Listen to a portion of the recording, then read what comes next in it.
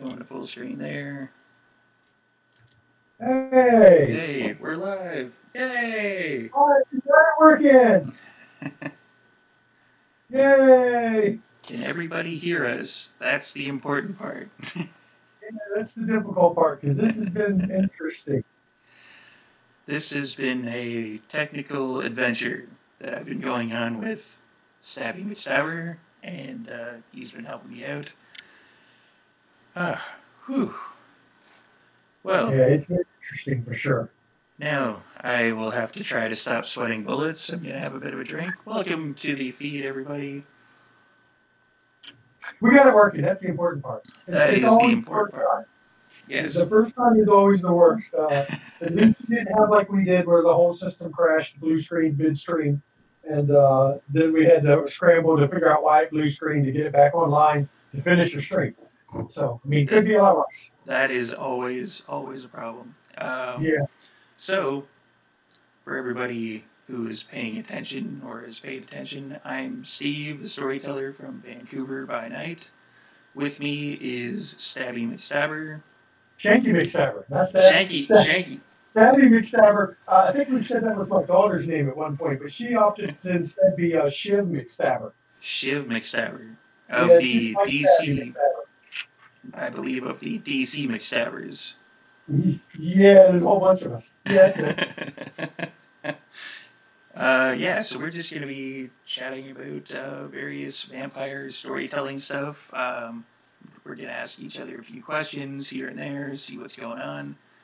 I think I'm out of focus, but I don't really care. I've got pretty much everything else up and running. I can be out of focus if I want to be. At least it's working. That's the important part. Ooh. Oh, the first time's the worst. I mean, it always is. Yes. Yeah, like our first time, I think we were filming basically when it was kind of getting dark, and throughout the entire feed, you could basically see mine kind of getting dimmer and dimmer. And everybody else, because we had everybody else on the widescreen. Our first attempts, we didn't even get to the streaming phase. We were constantly, before we started streaming, doing recording sessions where we just record with OBS as a test run. And we must have done, 30 different recordings at various points, trying to figure out audio and video and getting the cameras to not look grainy, and then trying to figure out, okay, but why is this audio not sounding right? Why is everyone sounding like we're in an echo chamber? It was insanity for months before we started our very first actual live stream, and then it was an adventure. Streaming has been an adventure the whole time. Actually, I'm always tweaking something, changing something, trying to make it a little better, trying to improve, because you're never the best the first time through. You gotta, it's a process. If there's ever anything wrong with technology, it'll go wrong at least once. Yeah. We had one when we first started doing the guest player setup where suddenly half the table couldn't hear when we were doing the prep, and I ended up in my storyteller's outfit crawling under the table trying to trace down why we lost two of the headsets at the table. They just stopped working. We had a doorbell ring during stream once. That was fun. That was recently. Right in the middle of the stream, we had a doorbell ring, and I was like, okay, I guess we're taking a break now, guys. We'll find out who's at my door.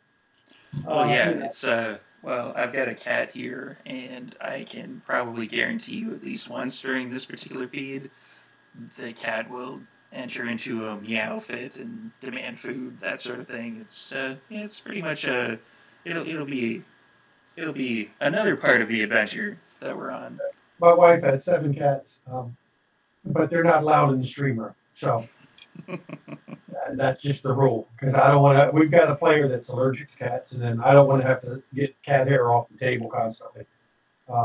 Especially the mat right here, that's the board game mat.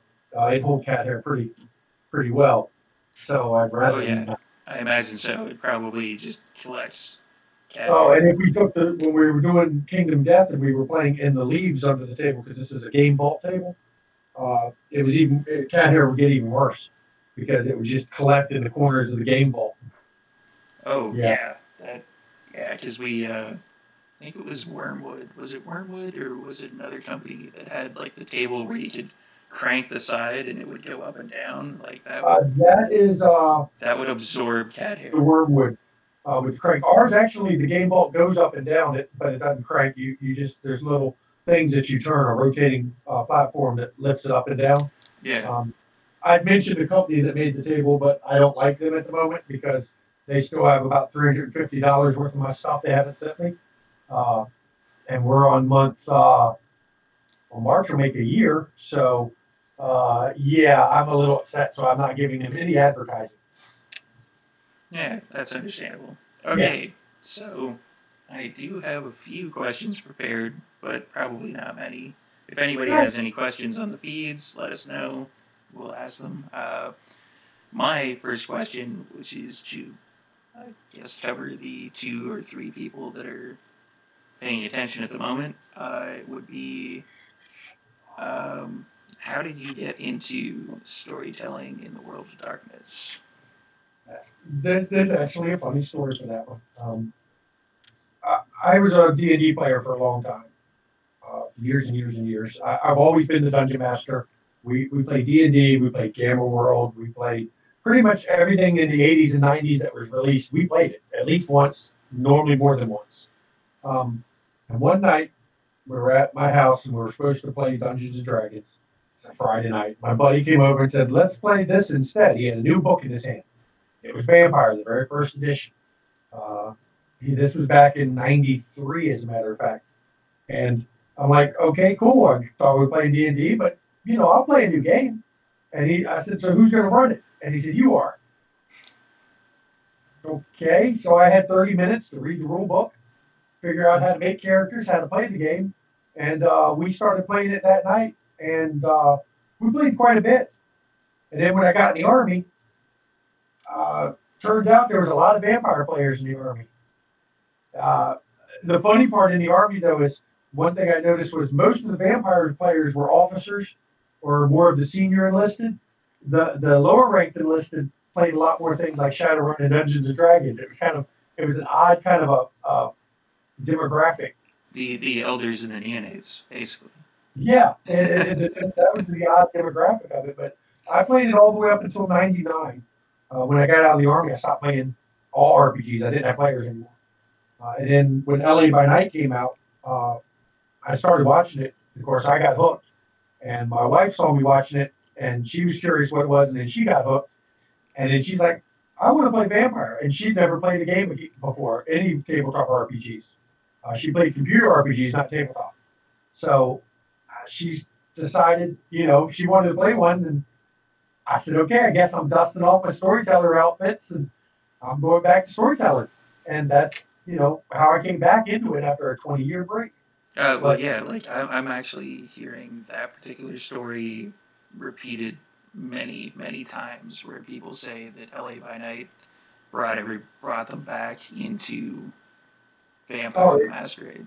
Like between LA by Night and Geek and Sundry and groups like Roll For It and those channels that are streaming vampire games and role-playing games in general, it's really done a resurgence in all the games. I mean, I'm seeing a lot more than I've seen, before at all. So that's great. Yeah, It's good to see the hobby is back. Yeah, it's a huge credit to the Critical Role folks and Jason Carl from White Wolf that I keep hearing it over and over and over again that LA by Night actually brought people into Vampire, not just brought them back from 20 years of not paying attention to the books because they went with their Requiem line, and they ignored Masquerade for a while.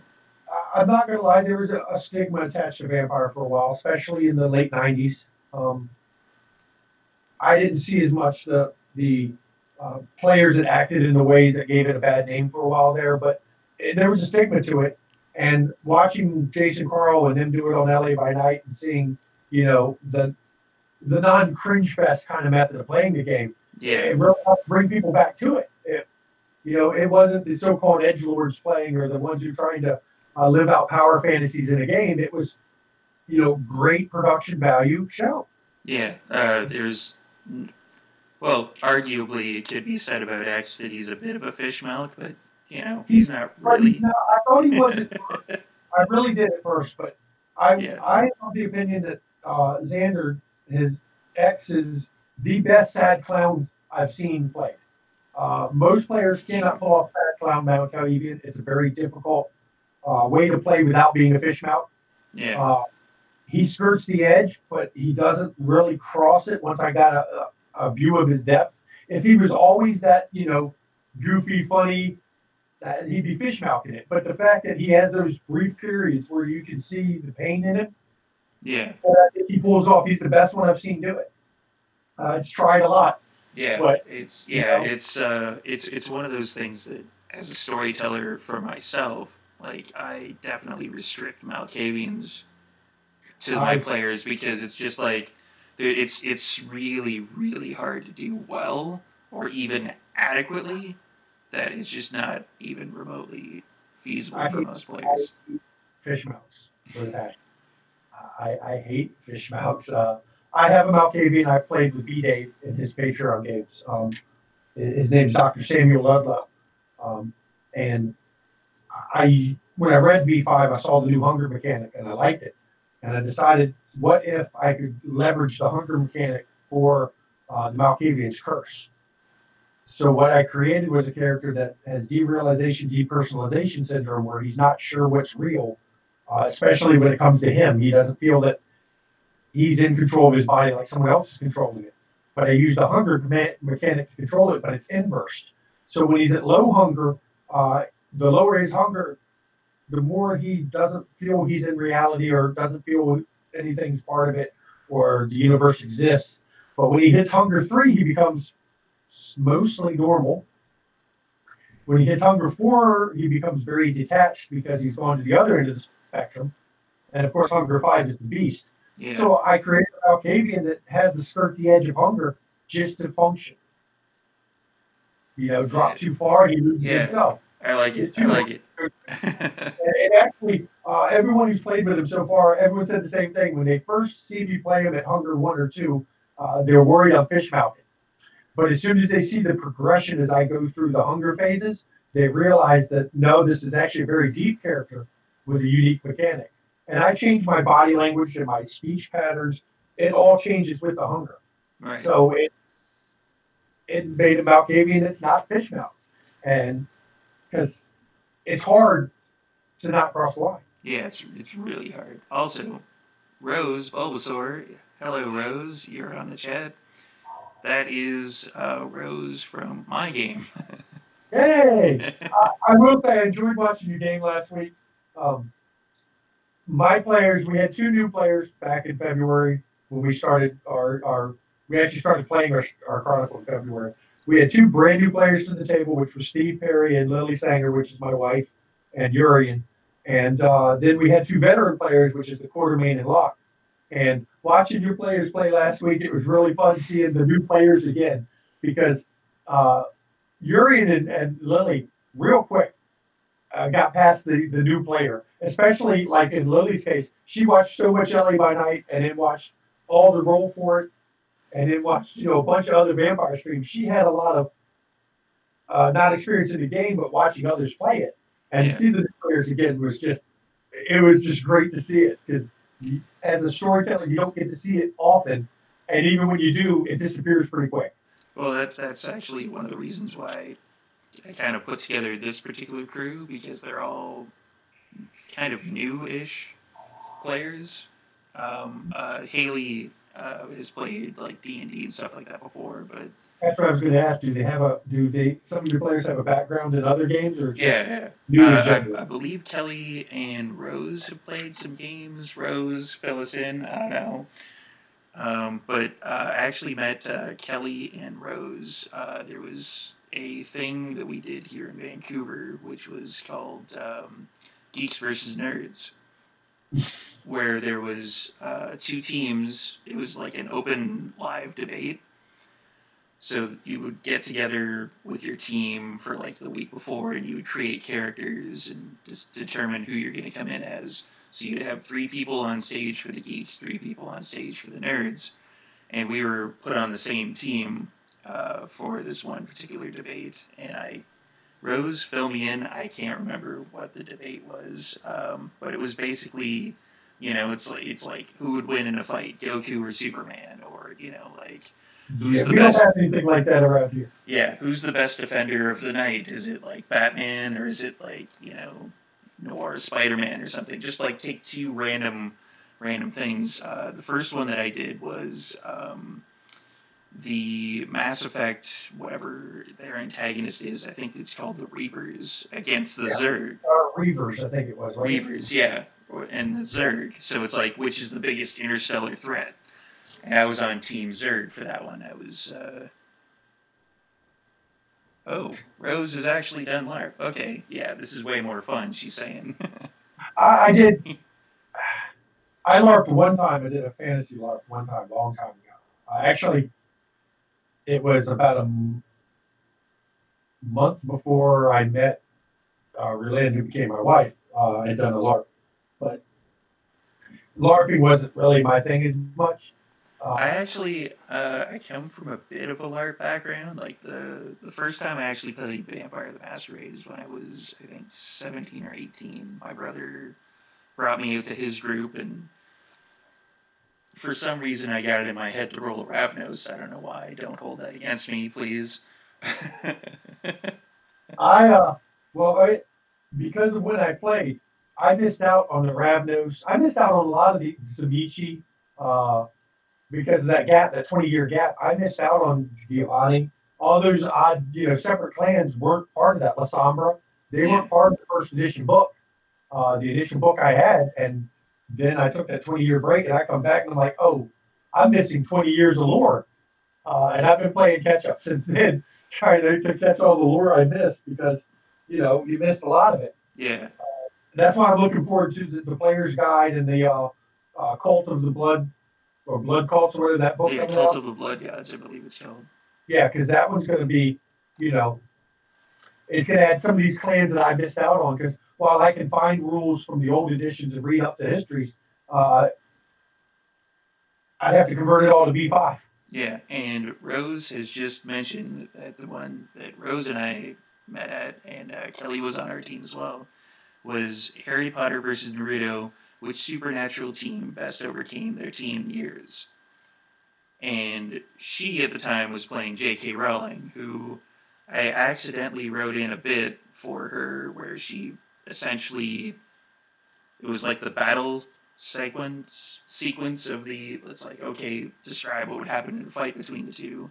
And basically, J.K. Rowling turned into, like, this, like, overpowering god character, like, rewriting everything. Like, Optimus Prime shows up, and I mean, if you're right, I guess. Yeah, but wow. Yeah, see, there's nothing like that around where I live. I'm lucky that I have the players that do at my table, because they're all coworkers, other than, of course, my wife, or were coworkers. Locke used to work with me. But locally around here, I don't know if I could find a player if it wasn't the people I worked with, because I'm not sure. I haven't seen many groups of them, Yeah. We have one friend that plays, but she's so busy that I doubt we could get her to make it to play with us, because, we actually gave her a shout out on one of our earlier streams because her husband passed away.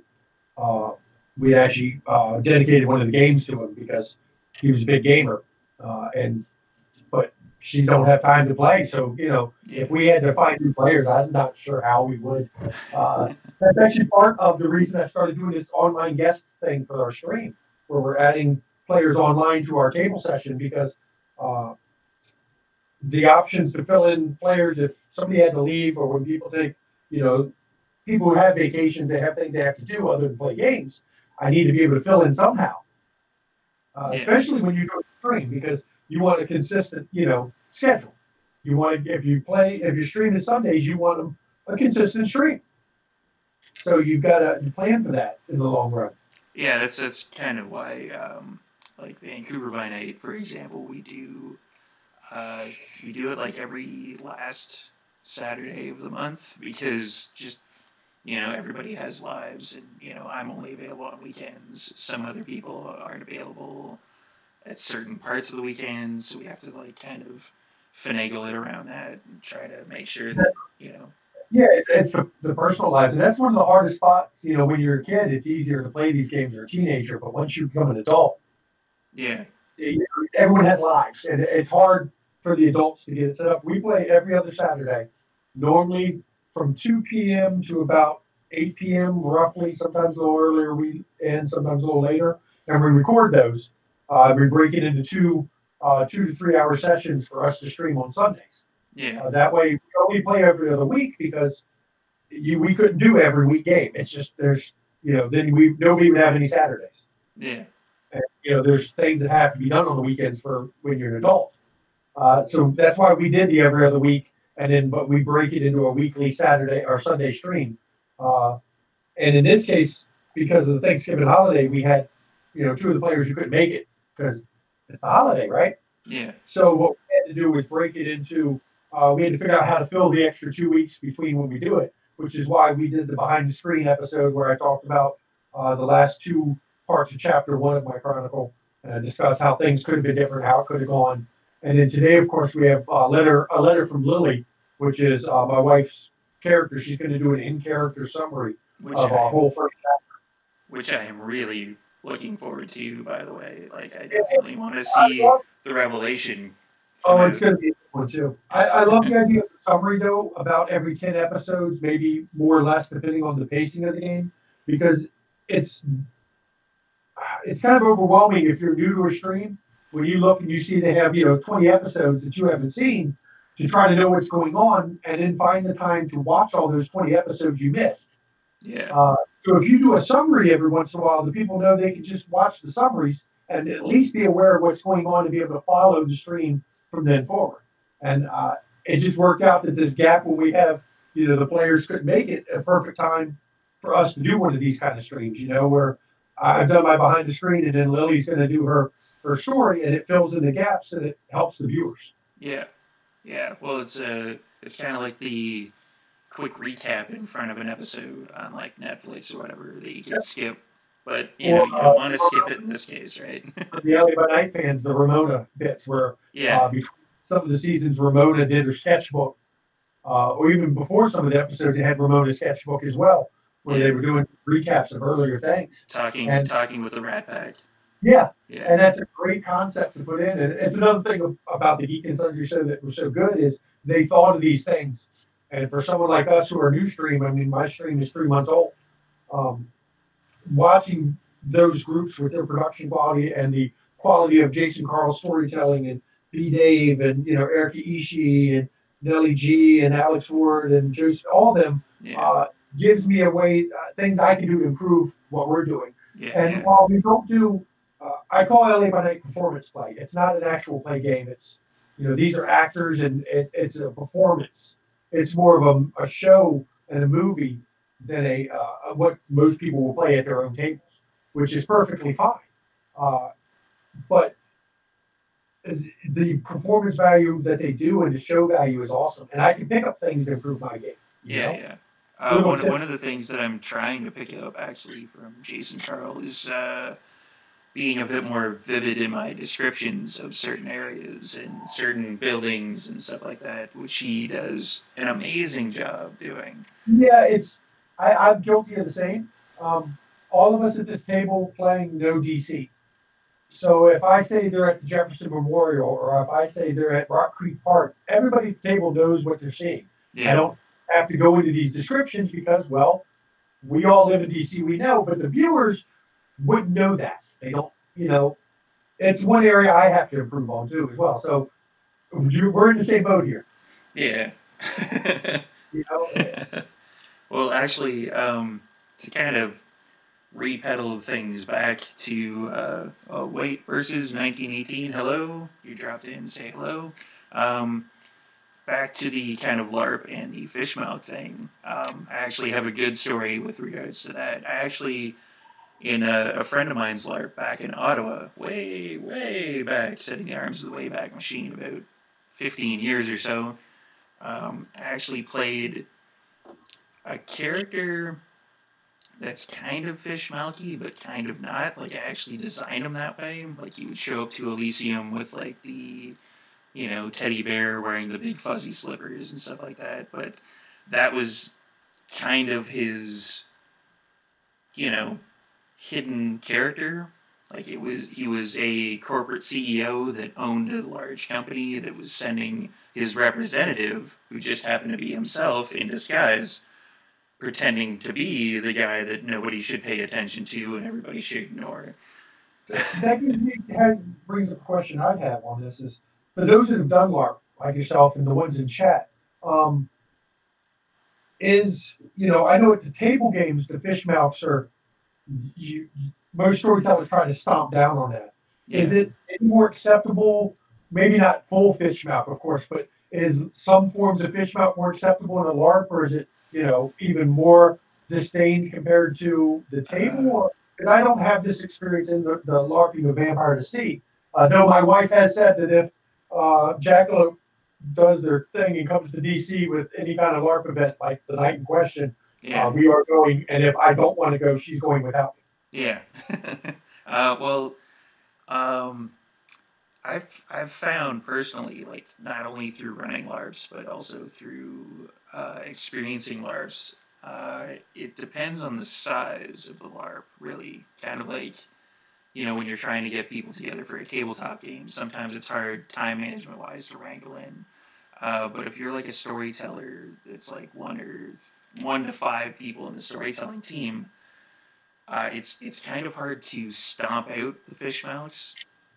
Because it's just like, if you're over here dealing with the combat for like an hour and a half, over here there could be somebody fishmouthing it up, and there's not really an incredible amount you can do about it. You can like try to take the players aside and try to have a conversation with them and try to tell them, hey, but Julie actually brought up soft and harmless fish mouth is okay. It's when they shrink and disrupt the game as a whole, they become tedious. Yeah. I can agree with that. In a small table game, though, even the soft and harmless fish mouth gets tedious at times. But yeah, I could see in a LARP with larger amounts of people, it's easier that when they get tedious, just to migrate, to be involved in something a little different at the LARP instead, just to avoid that one. Versus has a good question, though. What's the view on min-maxing? Min-maxing. That's a tough one. I have mixed views at times. Min-maxing is fine as long as if everyone at the table is doing some form of it. Riffs. Yeah, it depends on the game. Even Vampire, it can be okay. As long as your min-maxing is not taking away from the rest of the players. My stream has a combat-focused game rule, and when you start talking min-maxing, if you're taking it in the narrow terms of she has devoted her whole gangrel build to being able to fight. That's what she does, and she's damn good at it. You could say she's a min-maxer with it, but she's done it aware that we won't have fights that often. When we do, I'll make sure there are some to include because you want every player to have something they can do and to be part of the story. Yeah, you want everybody to be able to participate. Yeah. But she chose to focus on a combat character, and it's her choice, and she made a great combat character. Locke is awesome in a fight. And she doesn't take away from the rest of the game with this character because she doesn't look for fights. She doesn't start fights. But when one happens, she gets in there and tears shit up, and that's great. As long as the min-maxing is kept to that situation. Because even Lily, my wife, she's a Toreador. She's built a social Toreador. You could argue she's min-maxed her social ability because she's a socially specialized Toreador. And it works fine because when there's a social situation, she does her thing. When there's combat, Locke does her thing. As long as it doesn't take away from the other players, it's perfectly fine. Yeah. And Julie Mandrake said, build a decent background and justify the max. It should be fine because for every max, there's a min, and a good storyteller takes advantage of that. Which is true. If you watch any of the videos I've done on my unique session zero method, because I have a non-standard session zero method, My session zero method builds those big backgrounds. It builds some amazing backgrounds. And if your background can't justify at the starting point what you're building, you don't get to build it. Because the way we do session zero with my games, you don't make your character first and then do your session zero. We do it reversed. Your session zero builds up everything in your life prior to embrace, and then you make your character based on your backstory. Yeah. Well, So we're reversing the whole process, but it makes better fleshed out characters, better rounded characters, and overall a better balanced character. So yeah. Well, there was a bit in the, I think it was the third edition Vampire the Masquerade like tabletop book that there's like like a page and a half, I think, or just a full page of just like questions that you would ask, like what was your character like before they were embraced? What were their parents like? What was the child like like just questions like that, and it goes straight through up until like present day, which is like absolutely fantastic for. that's a lot. That's very close to what we do. It averages for 4 players. It takes us about 4 hours to do the session zero, 4 to 6 actually, depending on the players. And we do it as a group. Everyone does it in the same room because I found that not only does it help make sure that the player's natural tendency when they're doing it together is to interweave a coterie that would work together because they're all in the same room doing their session zero before they even make their character. And then we go through the years of their life, and the other players at the table are there to ask questions as well about stuff. I have me and my wife did a whole video where we were making a Banu Akeem through my session zero method to talk about how we do it. Right. And I start off, you're 5 years old. Tell me, where did you live at 5? What about your parents? Were they together? Do you have any siblings? And then I throw questions like, you have someone you thought was your best friend and they're having a birthday party, but they didn't invite you. Well, how did that make you feel? What did you do? And, we go through these kind of scenarios through their whole life. Sometimes the other people will come up with things, ask them questions about how they respond to events. Or so it helps to have the extra players there to kind of play off of each other. To throw questions. We're not role playing at the time of full scenes, but we're throwing questions about how you would react to this at this age, or what if this event happened, or this event did happen. How did that change you? How did it shape things? And we jump through their whole life this way, all the way up to embrace. And the way I tell them to do it, when you come to the table for my session zero, have 3 clans that you would like to play, but be aware that your choices during your session zero are going to determine what clan embraces you. So if you want to be a Ventru, make sure that your backstory as we're going through it makes you someone a Ventru would like to embrace. Yeah. Don't try to be, the sewer rat, or don't be a sewer rat trying to claim you're going to be Toreador. While there are exceptions to every rules, and every clan does not automatically embrace a certain type, there's a reason that if all else fails, right. The clans have an archetype for a reason. Yeah. And that's because while there are exceptions, most of them still embrace along these, social lines. It's all about what Vampire is about, is these social, insular groups forced to work together, the clan. So, like, even if you do end up with your backstory basically being a Toreador, you could get ganked by an Nas anyway, right? Right. As part of the Nosferatu. And that can happen too. I try to keep it within the 3 that they choose, but I warn them to make sure your backstory matches the clan. And if you have 3, and in some cases, their backstory suggests there could be either 2 clans, there'll come a scene or a discussion we're talking where I'm finding out what they're doing, where there'll be choices about which way they go, whether they, go and investigate the sewer, or do they, run to get away from these guys in a hospital, these kind of things. And because of how elaborate the scene is, this is where you're choosing which clan is going to end up embracing you. Oh, that is.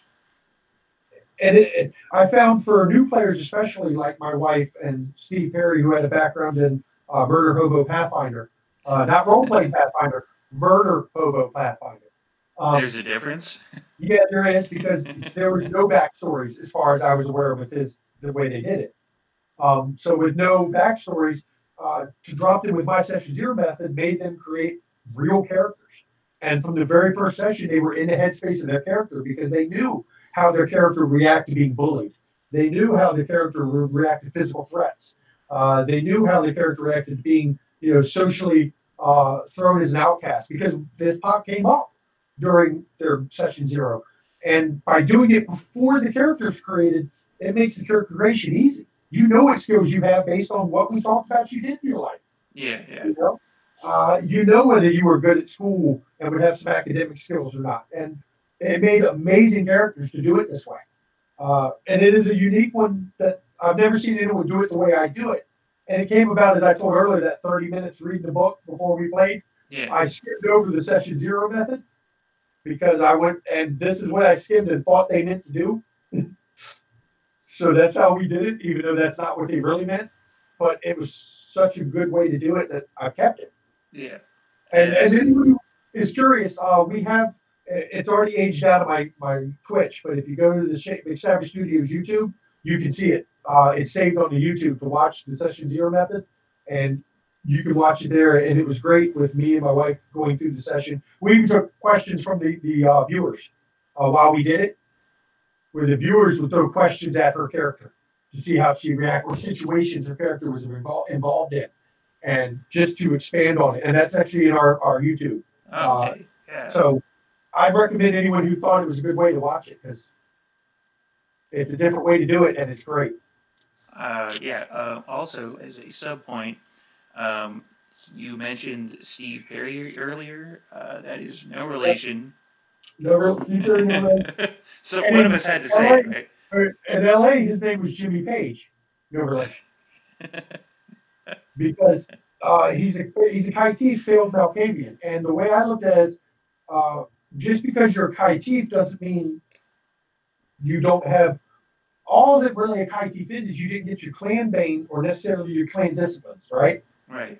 So he has still got some Malkavian tendencies. He builds personas based on famous musicians that he hides himself behind to interact with people. So he's Steve Perry, no relation. In LA, he was Jimmy Page, no relation. And when he moves to a new city, he may be somebody else. And when you ask him about his old names, he says, "Oh, they're dead now." He kills them off in his head to become the other individual. He's not a Malkavian, so he's not got the full madness, but this is one of those unique quirks he picked up from his clan. Okay. And to kind of, again, minorly backpedal a little bit, back to the kind of min-maxing thing, I'm actually finding that V5 with the character creation rules kind of blocks min-maxing to a bit of an extent, as a lot more than like second ed or whatever he did with the merits and flaws, because that was you can't take a whole shitload of flaws to buy a bunch of merits. Yeah. You can't buy Generation 8, which was what everyone called the generation tax. Yeah. Because like, if you buy 8, why wouldn't you? If you have 5 points in backgrounds, why wouldn't you be 8th gen? Why not? They did make it harder, and I like that. It's definitely harder to min-max. It's not impossible, but it's a lot harder. You can't just buy whatever skills you want, because you pick the various, jack of all trades, specialized, and you're supposed to have this many points in this many different skills. Yeah. Well, as you sort of saw from Kelly's character, because Kelly's character is a jack of all trades as sort of the archetype for that, and there was like 3 instances so far where Kelly's character needed kind of a skill, like even at 1, which would have helped out a lot, but he just didn't have it, and it resulted in him frenzying in a body bag. That's what Rousing the Blood helps for, though. Rouse the Blood, throw that extra die. Yeah. And right now, I made sure, because we had 2 new players to the game, they're all 13th gen. Well, until a certain individual diablerized somebody, they were all 13th gen. Because I didn't want new players to get, boosted into gen and have to deal with starting with a higher blood pool and all that. But we're talking about a Chicago game when the DC Chronicle is finally done. And when we go and do Chicago, we're talking 10th or 11th gen characters. We're going to start off. as more powerful characters with direct ties to Chicago. So you may see the characters who they're either their sire or maybe their sire's sire is one of the big hitters of Chicago. So it'll make a whole different dynamic with that you can't do with a new player, you know? Yeah, you definitely need more of an experienced player to do that sort of thing.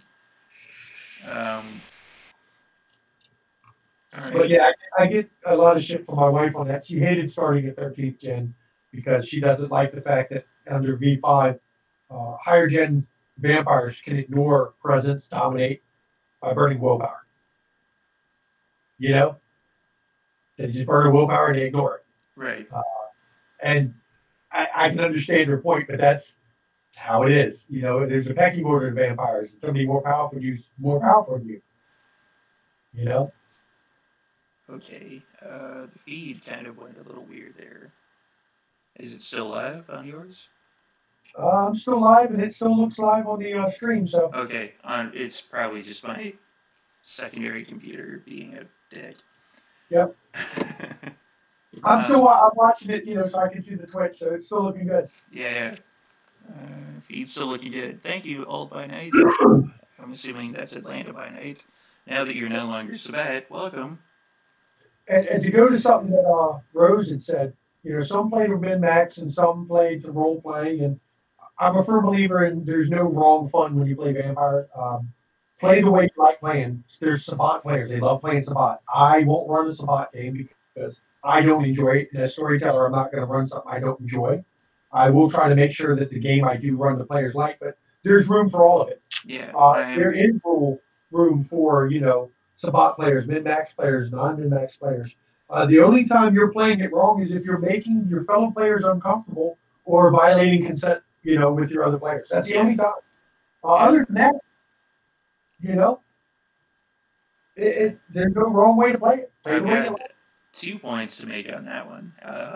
I am probably one of the only people that I know from, I believe, my original gaming group that is super happy that the Sabat are no longer an issue because I hated the Sabat so much. I do. I understand people like to play it. Yeah. But it's not the kind of game I enjoy playing. Sabat always to me struck. I mean, I'm stereotyping it, but it did strike more of a vampire murder hobo style, or as people call it, Blade the Masquerade or Vampian style. I like trench coat, katana wielding, yeah. Right. And some people enjoy it. I'm not saying they're playing it wrong. It's not fun for me, and I won't play that, and I won't run that. So, you know, I'm fine. People like to do it. It won't be at my table. It'll be on theirs. And hopefully they stream it because I might even watch that once in a while because I can pick up tricks even from that kind of game. Yeah. But, well, yeah, it's kind of like occasionally you want to watch Shakespeare, but occasionally you kind of want to watch, you know, Pacific Rim, where, you know, you watch, you know, a giant robot punch a giant monster in the face, and it's like, well, everybody's like, oh my god, there was no plot, and it's like, well, that's not what I went in there for. I went in there to watch a giant robot punch a giant robot or a giant monster in the face, and that's exactly what I got. They delivered everything that I wanted. Sometimes we watch a Jason Statham movie. We're not looking for a deep movie. We're not looking for an interesting movie. We're looking for Jason Statham to punch people in the face, and he does. And that's what we watched it for. Yeah. And then we'll watch something meaningful later. But, you know, you watch what you're doing. And the beauty of Vampire is because there's room for that, you know? Yeah. Some systems don't allow you to really go outside the focus as much as Vampire and the other World of Darkness does. That's one advantage I've found over World of Darkness is it's easy to play the way you want to without feeling shoehorned into certain styles of play. Yeah. You know, Shadowrun leads itself to a very specific style of play. Yeah. You don't play that way, you might as well not be playing Shadowrun. Well, Vampire's not that kind of game. Yeah, like we could have like the social thing at Elysium's every night, or you could have, you know, a bunch of murder hobos who all pile in a VW van and drive from city to city and take care of things for the prince or the barons or whatever. Yep, and the rules allow for that, which is great. Yeah. That's part of why I like Vampire. My chronicle focuses on the personal horror and the slide of fighting the beast. How long can you remain human? How long can you avoid becoming like the elders? You'll see that a lot with mine. All the elders are in some way screwed up, bankrupt or something, with the exception of Art Morgan, which is a very special character. He's a tragic character. Um, and how long can my players avoid that? If you come to my game, expect that. But if that's not the game you like, yeah, go and play the game you like, man. Watch the streams you like. Yeah. Somebody versus said, "What's your views on railroading?" I'm not entirely sure what railroading means in That's this where you're particular. forcing players to go and do certain things in certain ways. My Chronicle has a minimum of that in general because uh, I let my players pretty much do what they want. I've got good players; they learned very quickly that I was not going to force them to do things. Uh, if they don't have their own motivations to do shit, I'm not going to have the prince show up and say, "I want you to go hunt this person down." No, uh, why would the prince do that to the new neonates? Yeah. Or those kind of novices or anything. So we don't railroad much now. There are a few times I've used it for when I need to get a very specific story element, like in the recent riots stream of ours that we had to chapter 10, which is or episode 10, the end of our chapter, where I needed the players to encounter Chaz outside the conservatory to make sure that I set the plot line later for the fight between Methuselahs. Um, and a minimum of railroading was done to do it. But other than that, I tend not to try to force the players to do things, which is why I don't, you'll see, I've admitted it, I improvise 80 to 90% of the session Yeah. because I don't know what the players are going to do. I don't know what they're trying to do. Uh, I don't, Julian says railroading is when the players with strong personalities run roughshod. I just call that players who are dicks. Yeah. That's not railroad to me. That's just a player who doesn't play well with others. Um, and I try not to have players like that at my table. Um, it's easy to control the tabletop. They don't get invited back. Part of why we've set up my guest program the way we did for our online guests is you get one shot to play with us before we decide whether you're going to be a reoccurring character. That way, if it turns out we have a player like that, they don't get invited back. You won't be reoccurring in the stream. Yeah. Railroading to me has always been when the storyteller forces people to do things. You see it more, from my own experience, I saw it more playing Dungeons and Dragons. When you have an adventure planned, they better go on it, because you can't improvise dungeons very well. Yeah. With mine, and I'm gonna get Rose to hit mute for a second. With mine, it's just there's not, I wouldn't call it railroading necessarily, but I definitely it's kind of in the quest mode right now until everybody gets a bit more settled in with their characters and they decide to go on their own routes. Not every group runs a free form like mine does. Yeah. It actually was something I had to teach them to do. I know, especially in the case of my wife, when she first started playing, she'd be like, I don't know what to do right now because, there wasn't anything being thrown at her. And I had to explain to her, well, what would Lily do then? She's running a club. And I'll throw stuff once, when it seems like the story's lagging. A poacher, they had that happen right off. They found a poacher in their domain, to give them something to pull them back to the story, kind of a thing. But otherwise, I explained to them, don't think of it in terms of what I'm going to hand you. Don't worry about what I've got planned. Let me handle that. You worry about what would your character do if you don't have anything directly. What would she be interested in taking care of? What would what would that interest be? And she goes, okay, that makes sense. And then suddenly that's what my wife was doing, and we didn't have that problem anymore. Same with Steve Perry. Quartermain and Locke had played enough Vampire; they understood the format for that. Yeah. That I'm not going to give them, things to do. I'll throw events to keep things exciting, to bring them back to doing stuff. But I'm not going to give them things to do. Come up with your own things to do because you're an individual. It's your story. I'm the storyteller. It's your story. Yeah. Tell your story the way you want to tell it. Don't worry about me. I can improvise. I can do the things I need to do to keep things interesting. Not every storyteller can improvise as well, and they need to prepare. And I understand do it, but try to let the players choose their way is how I run mine. Yeah. Speaking of improvisation, there was the section in my last game where I kind of had to think on my feet, where there's one part of the feed where you see me kind of looking at my screen and looking at my iPad and trying to type some stuff in. That was where the players decided to take the MacGuffin and go to the magic shop to investigate it, which I hadn't had planned until at least the next episode.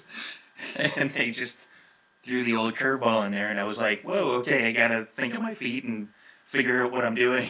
That is where I admit I have an advantage that not every storyteller has. I'm very good at the improvised part. I am not joking when I say 80 to 90% of my stream and our games are improvised. They literally are, because it's the one area I'm really good at. I suck at voices. I suck at accents. Sometimes I suck at descriptions. But I am very good at improvising. So I can, throw whatever they want to throw at me. I can make it work. I can work with it and go with it and make it fit, uh, and make it work with the story. Now I see Versus has to think about homebrew rules. Homebrew's fine. They're great. I use some.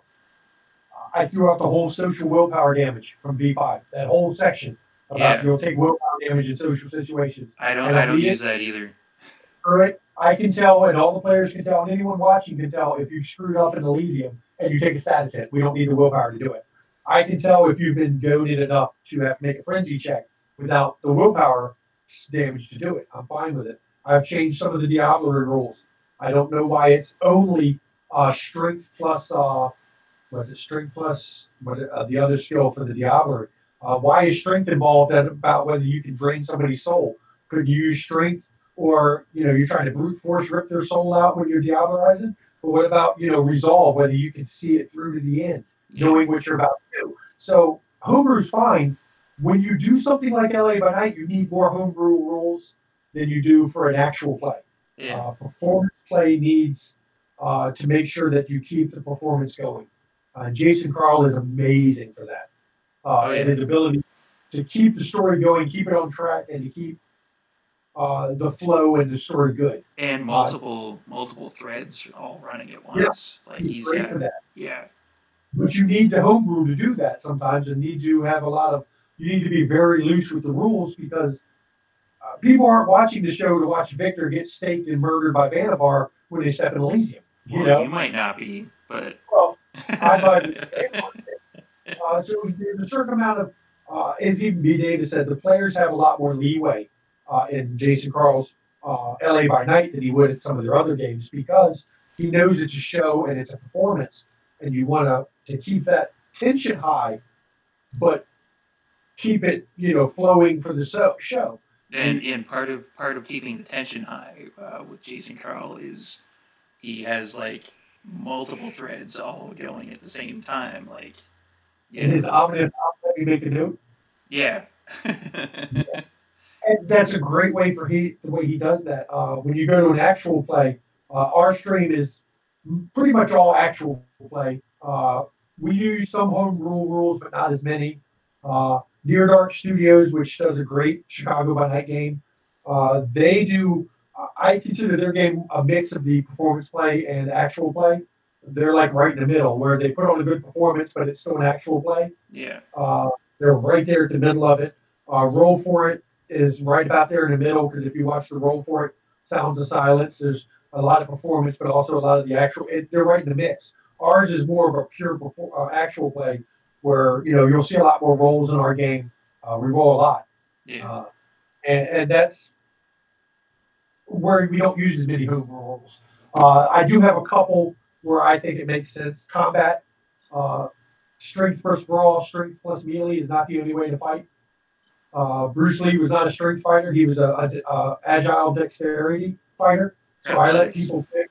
Right, let people do, when you're going to fight, you can do dex plus brawl, or dex plus melee, or strength plus brawl, or strength plus melee. Are you a fast hitter, or are you one of the I'm just going to brute force my way through it?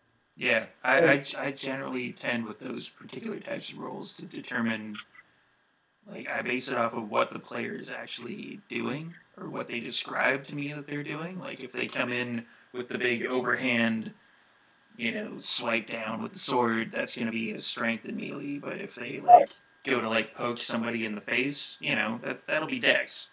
Now, do you allow them, when you give them a set of skills, do you say use this skill, tell them roll, composure plus, insight? Do you let them, if they want to roll a different set of skills, if they can give you a persuasive reason why they should use this attribute and this skill instead, do you let them roll that instead? Oh, Because yeah, I do yeah. that a lot. I let the players. Kelly actually, I believe Kelly did that in the last episode because I think it was a wits and investigation roll. And he was like, well, what about if I do it with wits and insight? And like, I'm trying to find insight into this sort of thing. And I'm like, you know what? Yeah, do that. Whichever one's higher, Yeah, go nuts. I missed that part. That was probably when I was prepping because I had to ditch out of yours a little bit earlier to prep for us I starting ours. I That's think that probably was what I was. when the midstream you actually put up a message. I think you were Yeah, doing something then, yeah, because yeah. it was right when they got around the Swiss Chalet area. And I like storytellers that allow that, that let their players, well, I'd rather this skill, and yes, the players are going to pick skills they're better at. That's fine. As long as they can come up with a persuasive reason why Yeah, they do that, I'm fine with that because, that shows they're engaging. They're thinking about it from their character's point of view, not just their point of view. Because if it was just their point of view, they wouldn't have a reason to use those skills. They wouldn't be able to tell me why they should use them. So yeah, that's their thinking like the character. trying to basically craft a better story by being more engaging in the actual like roles and the story Right. and that sort of thing. They're not just listening to me and rolling by rote, that I said roll this, roll it. Yeah, They're thinking about it, and it makes it a better story overall, and it makes them feel like they're engaging as their character. So I like storytellers who do it that way.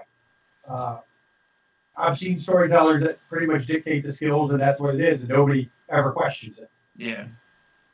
You know, Let's see.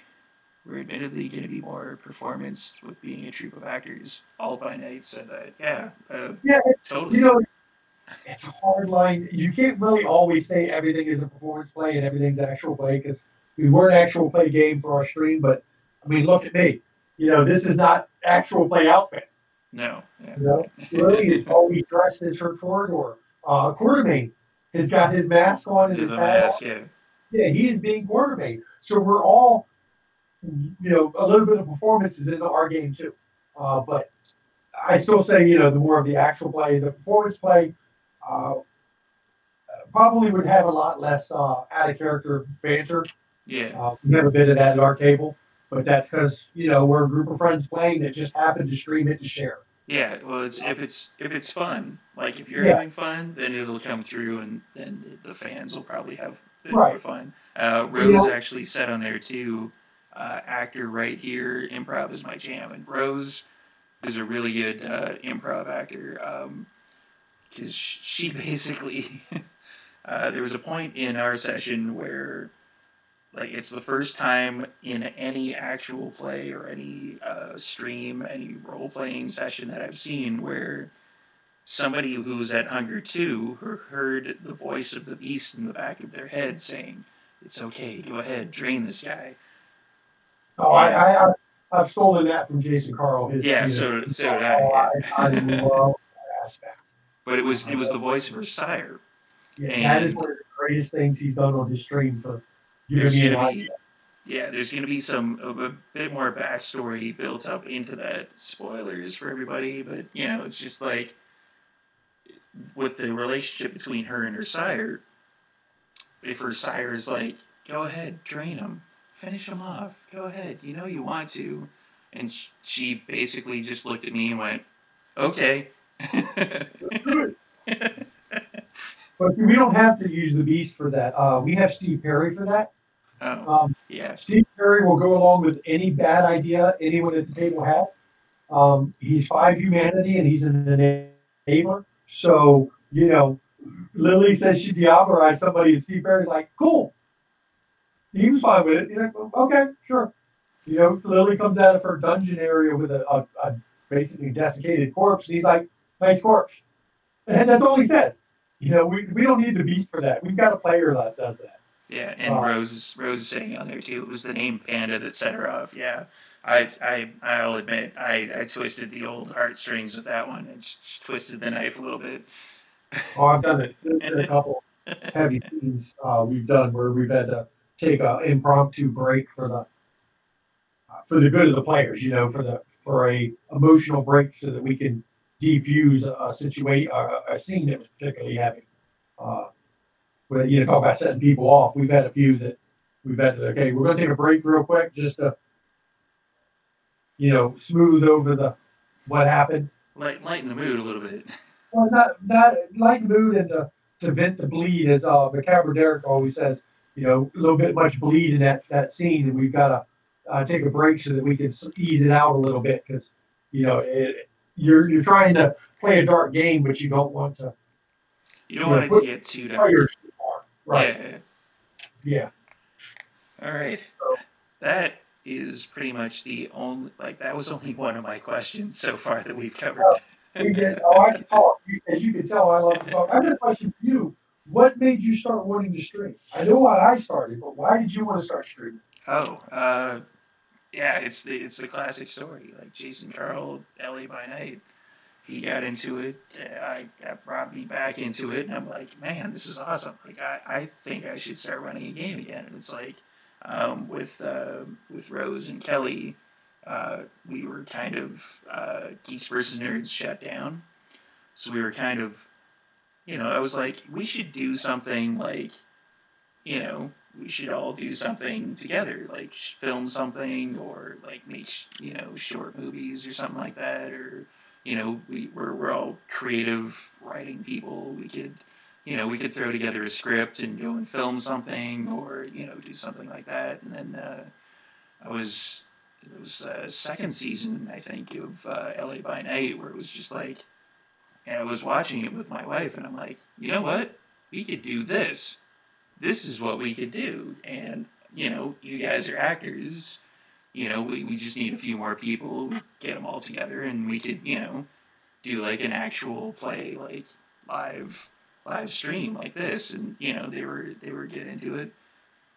And Rose is saying we really enjoyed each other's company too. Like we really gelled all together with that particular team because we were on Team Harry Potter for that one, and it was. Team Slytherin. Yeah. Well, we actually Kelly played a Slytherin on the 3-person team. It was a Slytherin, like a random background Slytherin, as part of, to represent Harry Potter and how much they hated Harry Potter. Rose played J.K. Rowling, and then what was it? Swagrid? Yeah, Swagrid. Oh. Yeah, there was, it started off as Hagrid, but then at one point in the actual debate, the Slytherin cursed Hagrid into the worst possible thing that they could think of, or it was J.K. Rowling grabbed the magic wand and cursed Hagrid, turning him into the worst thing she could possibly think of, and it was a mumble rapper, I believe, called Swagrid. Could have just turned him into the Jersey Shore version of Hagrid. And he started, Rose saying JK turned him into a hip hop rapper. Yeah, it's just, it went kind of uphill or downhill from there, depending on which way. Like, it went downhill for people watching, but it went uphill for comedy. So, win-win, right? We started just because the wife and I had been, actually, before we even talked about Vampire, we were going to stream our board games. Because she enjoys watching me get the crap kicked out of me at board games when we play together. Because for some reason, I always am the one who gets horribly mutilated over and over and over. But when we started playing the Vampire, she wanted to share the stories. And I love telling stories, as you can tell.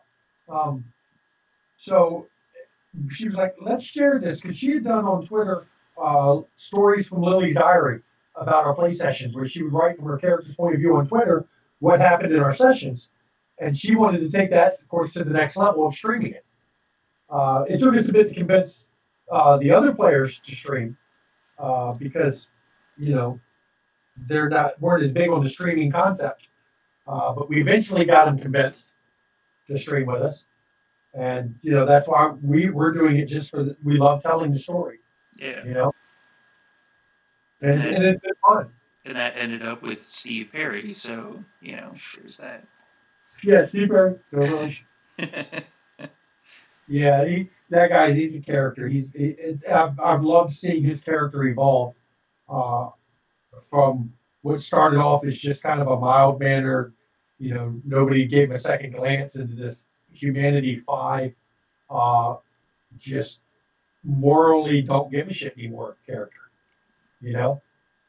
So it's really interesting to see how that's moved.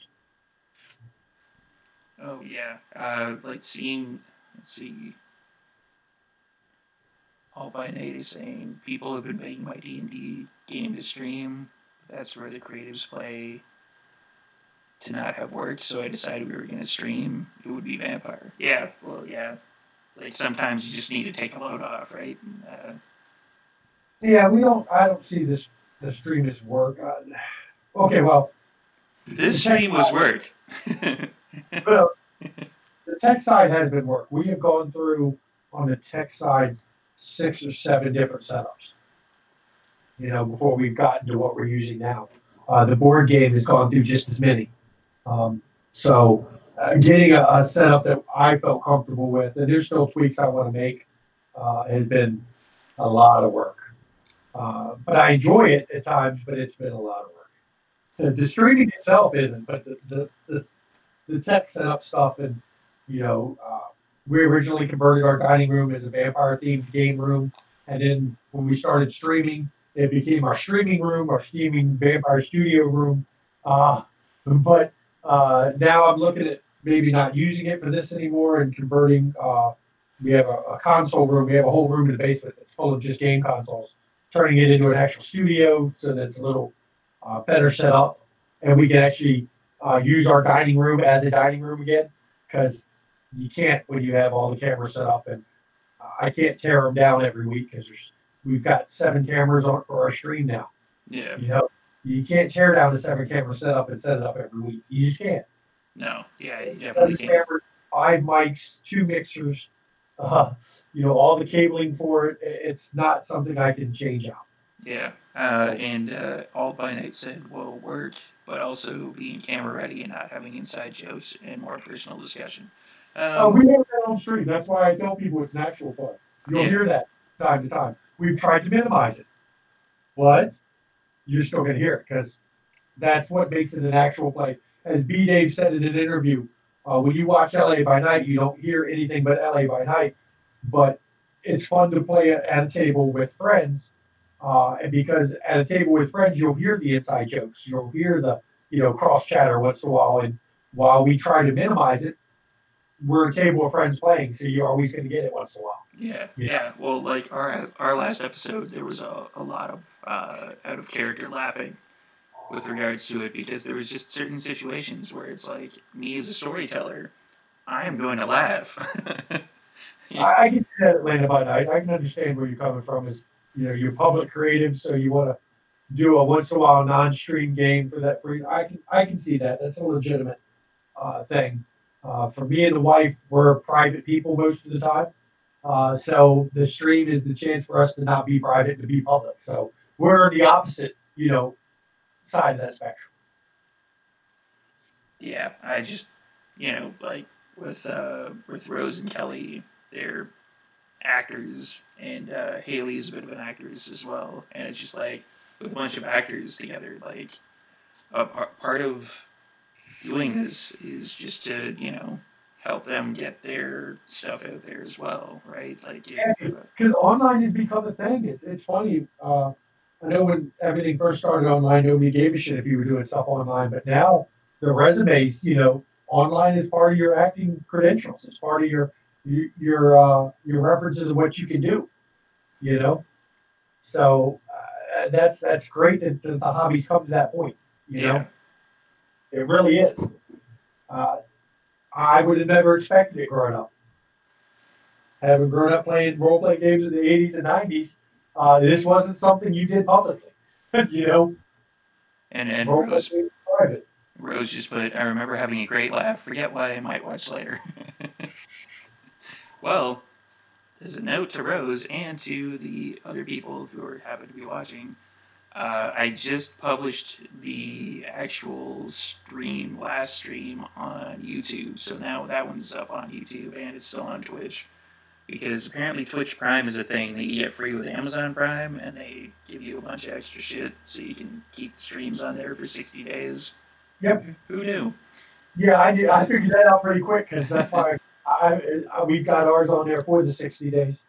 But I did, months of research before I even started streaming. So that's what I do. I'm an IT guy for a living. So when I'm going to set something up, I do all the tech research, and really dive into it. Yeah. To figure out how to maximize what we're going to do. While we're not trying to make money on a stream, it's not a money-making venture. I still want as best, professional a professional show as I can. Yeah. Because it's my own OCD and my own personal pride. And you talk about actors and everything. I'm good at improv. I'm not an actor. Never been an actor. I am a member of the International Society of Thespians. I have my member number and I have my certificate that shows I am a member of the Society of Thespians. But I joined that through my work on the sound and video portion of acting. I did a lot of stage work, doing the lights, the audio, the video, instead of working on the play in the play itself. So I just don't have that. I never got to be on stage to learn the improv. I just picked it up naturally. Yeah, it definitely helps as a storyteller to be able to think on your feet. Because if you can't, I'd say at least, even in the best of games, at least 50% is having a storyteller think on their feet, that sort of thing, and be able to interact with the characters as different characters, as different NPCs, as different people, even if they come across the street, some, jump a bum in a back alley, that sort of thing. And one of the tricks I've developed to help me do that is I call them my location sheets. I build, before I go into a chronicle, I build just a couple generic location sheets, bar. I make a sheet that just talks about a bar, who could be there, plot hooks that could be there, events that could happen. And I have a couple of those I've set up for various major events or places or things like that could pop up in case I need to pull them out of my book to do a scene because I can't come up with a way to improvise it. And they're one of the things I advise new storytellers to do is to create, these generic locations. Have one for Elysium. Who would be at Elysium on a random night if the players went there? What could be being talked about? Have just a sheet that has that written down, whether you need it or not. You may eventually need it, and then you have it done. Set it up as a pre-built thing. Yeah. I've done it for a couple of places in DC, especially in the beginning. I use less of them now because I don't need them as much. Now that the world is starting to flesh itself out more. But it's a great tip for storytellers to do these kind of sheets. Because then you have pre-built areas that you can use as part of your improv. Because your players are going to do something eventually you didn't expect. I don't care who you are, what you've designed. Yeah. Your players are going to surprise you at some point and go completely off rails. Oh, yeah, definitely. And you need to be ready for that. Yeah. Yeah, you definitely have to be ready for that. One of the things that I do is I create something called the Game Bible, or the City Bible, that I use for the games, where it's just you figure out who the prince is, who the seneschal is, who the background people are, the movers and shakers in the Vampire Society. They might not even be the Primogen, but you definitely want to try to get the Primogen Council in there, which is where I came up for the idea of the Malkavian Primogen and her particular situation, because it's just what would happen if the Malkavian Primogen was missing at the beginning of the Chronicle? Well, this. And then you follow to its logical conclusion, and there's your Chronicle story. Yeah. I have an advantage because I'm using DC by Night Sourcebook, which I've converted to V5, updated for the V5 meta, of course, and then converted the characters to B5. So That was most actually work was built for me. that was actually my other question. My second question. I was gonna ask you, like, for your NPCs, do you just use the Chronicles sourcebook, or do you mix in all of your other stuff as well? I had there's a fair number of my own creation. Uh, I went through and pulled out before I even started the Chronicle the characters I felt either would not have survived to this point or didn't contribute to the story, and I'm always tweaking that. But even I don't use them ever directly as written because anyone can read the source book and know everything going on in the city. Yeah. So there's always little changes to each one of the characters to make them my own. Uh, so, Art Morgan, his background is a little different than it was before. Each one of them, Glenn's a little different than he was. And just enough has changed that you can't rely on the source book. But the source book is still the basis of what I built. Okay. But I do throw my own characters in because, well, DC didn't have enough vampires in the first place. No, it And I didn't. threw off the ones that I didn't think would have survived or really needed to be there. I had to fill out more people. So I've been slowly adding more and more, especially now that DC is a Camarilla city again, because Vitel has left. Uh, he got run out of town. I've introduced more and more of them because they're coming to the city because it's a new city. It's now led by a rotten bastard Stanford Warwick, but he's a known Camarilla power player, so people would come to his city. Yeah. You know, Yeah, like we discussed kind of in private before this, where it was like the DC by Night sourcebook, which I got on the Humble Bundle like ages ago for the PDF. You flip through and you're like, "Where's the rest of the vampires? Like, what is going on here?" and and the sad thing is, if you play them exactly as written, it's 90s trope. I mean, the characters, it was a product of the time, but you very much see uh, the ideas of the 90s in the characters. Yeah. There's a lot of trope. There's a lot of, it's about Malkavian. You got to have multiple personalities. The other Malkavian's a psychopath. Yes. So you're really using, it's not fish mouth, but it's going through everyone's just a stereotype Yeah. of the character. And you got to change some of that because that's not how the game's evolved. Oh, and Rose has asked, Steve, did you use existing characters for our Chronicles? Did you come up with them yourself? I feel like I recognize some of them. That's an interesting story. For the NPCs, for a lot of the NPCs, some of the NPCs that we've already met, some we'll be meeting in the future, they're actually old player characters of mine and a few other players that I played with in various LARPs and stuff like that. Like Bo Enrico, for example, is the old prince of the city that we used to exist in. Which is just, he was an interesting character. He actually fought a gargoyle once and won. Wow, pretty good. Because versus brings up Kai Chief Steve. That's not the same Steve. It's a different Steve. Oh, that's different. Steve the Storyteller. I'm talking with now. Steve the Storyteller. And then recognize as Steve Perry, no relation. And Julian Mandrake, for example, the Seneschal of Vancouver, who happens to be in our chat right now, will be played eventually by my brother, who happens to be in our chat right now. I don't, because I took that long break, I don't really have as many player characters I can use to draw on. But I will admit, I've gone through like Chicago by Night when I'm needing to get a couple new NPCs together and pulled characters from Chicago by Night, changed their name, changed one or two, their description of how they look. Yeah. And then, boom, I have a character. Different name, different look. Boom, I can drop them in because if they have a different name and different look, nobody would recognize them anyway. And speaking of the 90s trope thing, the reason kind of why I brought in a lot of my own characters is because I actually took a look at the Dark Alliance Vancouver book, and then I tossed it in the trash.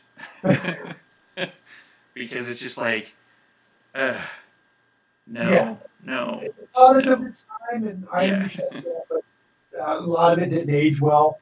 Um, I love what they've done for the Chicago by Night book. I the Chicago by Night's awesome. You know, um, I'm hoping they produce more of the cities uh, along the same line. I want to see a new DC by Night book. I'd love to see how their interpretation of DC is different than mine. I'd love to see an LA by Night book. Oh yeah. Especially considering everything I've heard is that the LA by Night show is mostly canon to the lore now. Yeah. Yeah. Because the Malkavian Jeanette. Jeanette and Therese Yeah, from Jeanette Bloodline. Trees. Yeah. They are actually in the Bloodlines, the first Bloodlines game, which was canon, and then they basically brought that over to LA by Night. Yep, and it's going to be canon too. From what Jason Carl B. Dave have said, uh, LA by Night, the series is right now generally considered canon Yeah, to the World of Darkness. I know that there may be some things that get tweaked here and there before it becomes official, fully canon, but the show itself is generally considered canon, which is great.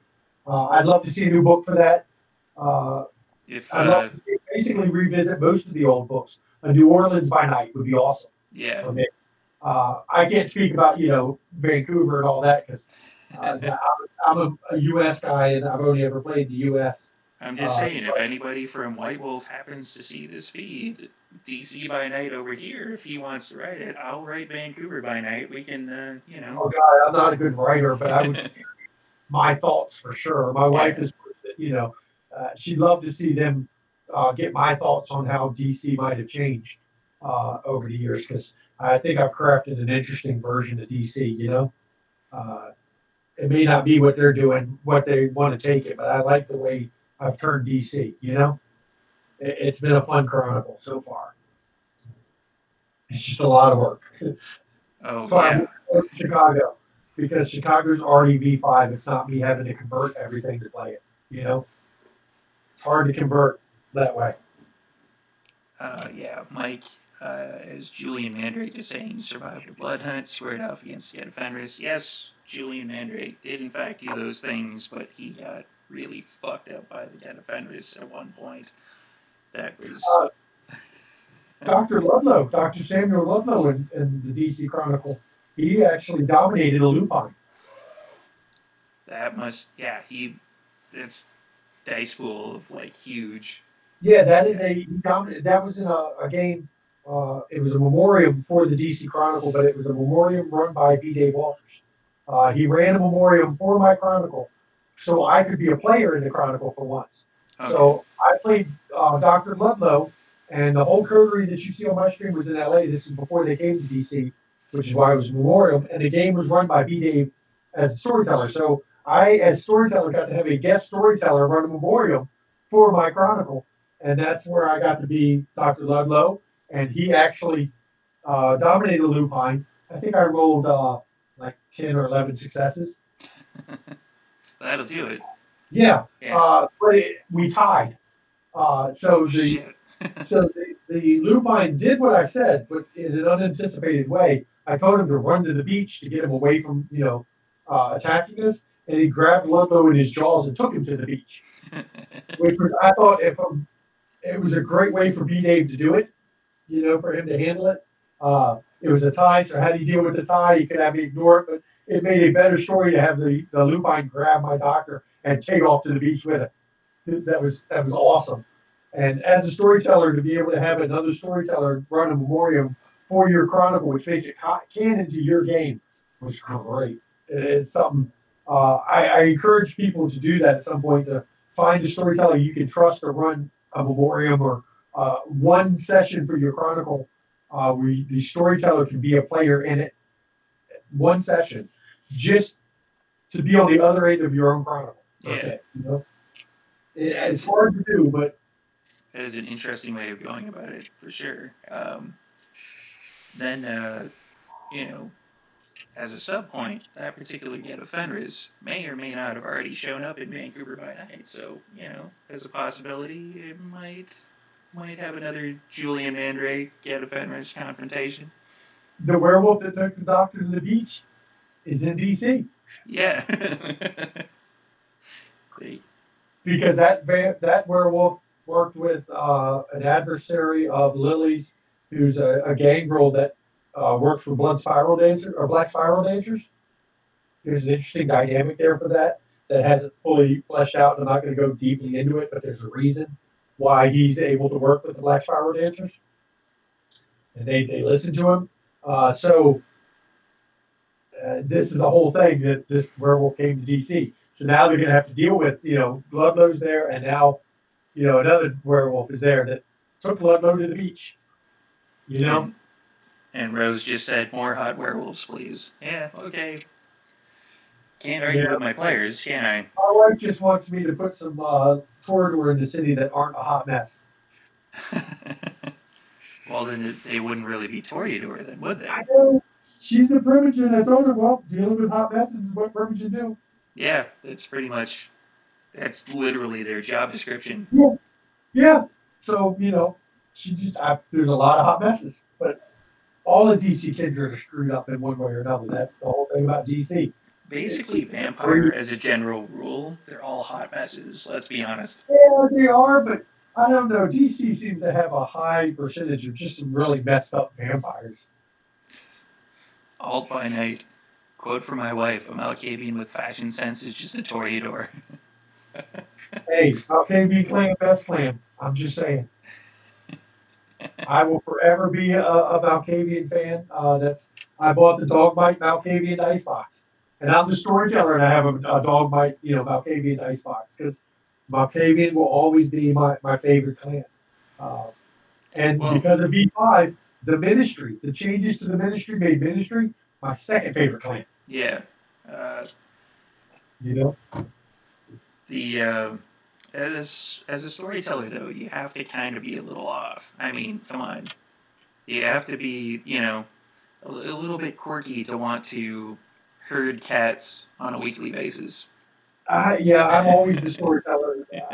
I ran over, way over at this point, 200 games as storyteller, dungeon master, game master, whatever. I've played in less than 2 dozen as a player.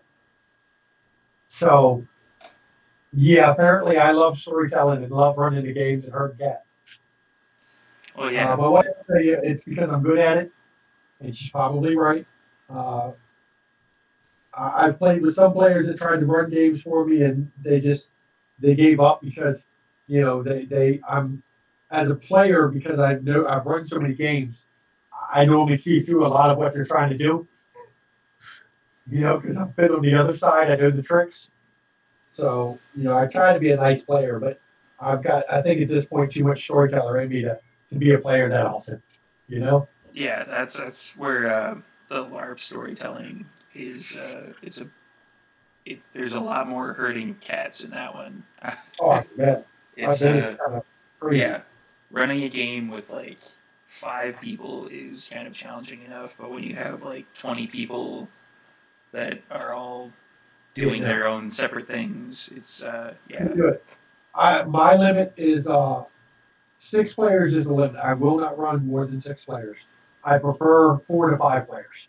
Yeah, but I find 4 to be kind of a bit of an upper maximum, because like beyond that you kind of get into, especially with streaming, like it's just sort of like I adopt as a storyteller the around the table rule, which I like to refer to as, like I start on one side or on the other side, and I go, okay, what is your character doing? What is your character doing? What is your character doing? What is your character doing?